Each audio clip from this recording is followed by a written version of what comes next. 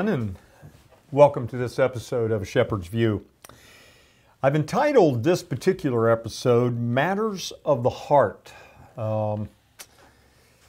It's kind of it's going to be kind of a link between Tuesday's video and this Sunday's lesson and stuff as a part of our worship service. I don't know why this came to mind, and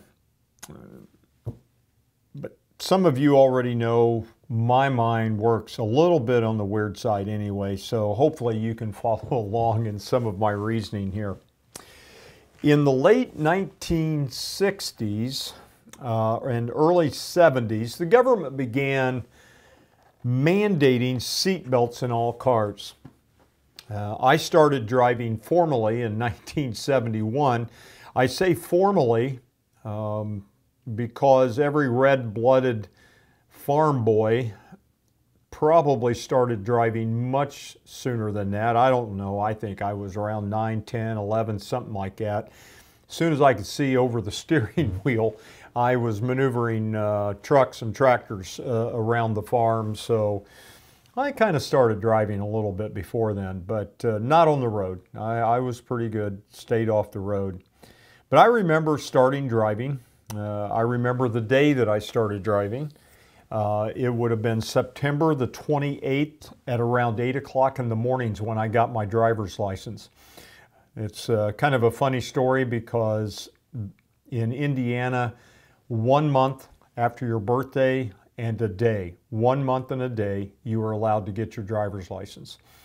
And my mom hauled me down to the driver's license bureau to get my license because she was done hauling me back and forth to practice. So I remember the day I got my license. I also remember my very first car. It was this 1967 Fastback, Mustang Fastback. Dark metallic blue, loved that car. But it came with seat belts in it. And I wore them. I never had a problem wearing seat belts. Some people did, but I just never did. I don't know. I preferred being on the safe side. And my next car, though, was a 1973 Nova Super Sport. And I bought that right off the showroom floor. I was so proud of that car, loved that car. And it came with a seat belt for the driver and all the passengers. Unlike my Mustang, which just had one for the driver and the front passenger.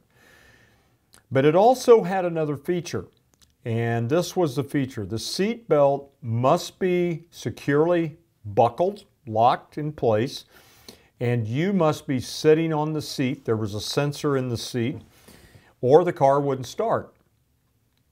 So again, it was no problem to me. I always jumped in, put the seat belt on, clicked it in place. I'm sitting in the seat, no problem. But I had some buddies that had similar cars. This is what I did. And they never liked putting their seat belt on. And so what they would do is they would buckle their seat belt behind them, basically sit on it. And then they would jump in the car, sit on the seat, and for all the car knew, seat belt was buckled. The weight was sitting there on the front seat on the sensor, so it'll start.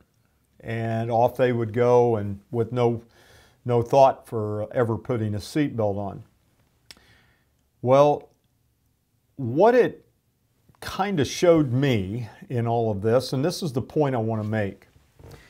You can create all the rules, make all the gadgets, put all the things forth to get people to do the right thing, so you say, but if their heart isn't in it, it's not going to happen.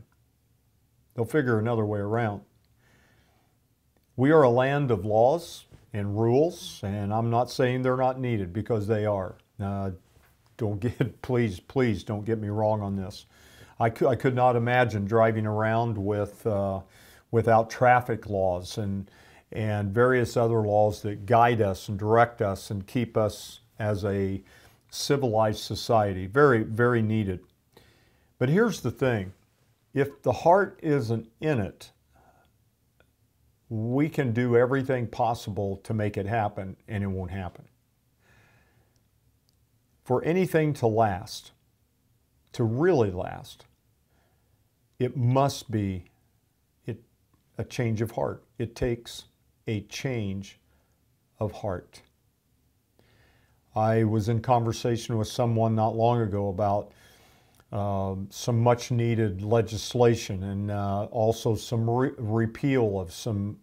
needed repeal of some legislation. They were very strong about it. It was kind of interesting. I get it. I totally get it. But it came down to the fact I said, you do know, until we change the heart of people, all of it's going to look nice. But what do we do with it?